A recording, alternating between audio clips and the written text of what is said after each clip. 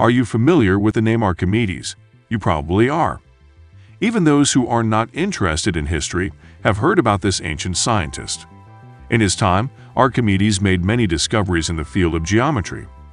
He was the first to mention some ideas about mathematical analysis and laid the foundation for mechanics, hydrostatics, and he invented the pulley system. Today, it's used everywhere, but in ancient times heavy loads were lifted only by people, and the heavier the load was, the more people it took to lift it.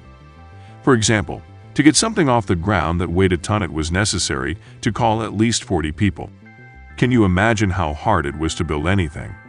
But Archimedes came up with a way to make people stronger without any mutations.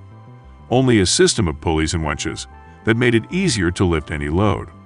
In simple words, the weight of the cargo is distributed on a rope.